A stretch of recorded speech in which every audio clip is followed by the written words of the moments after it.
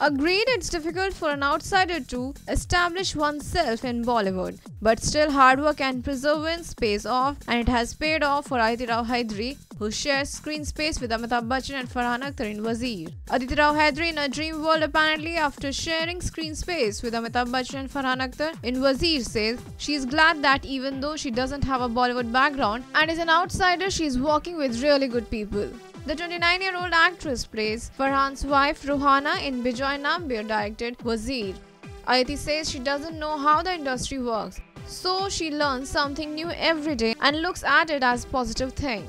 Aditi also says that working in the industry is most likely the magic. Powered by NNIS.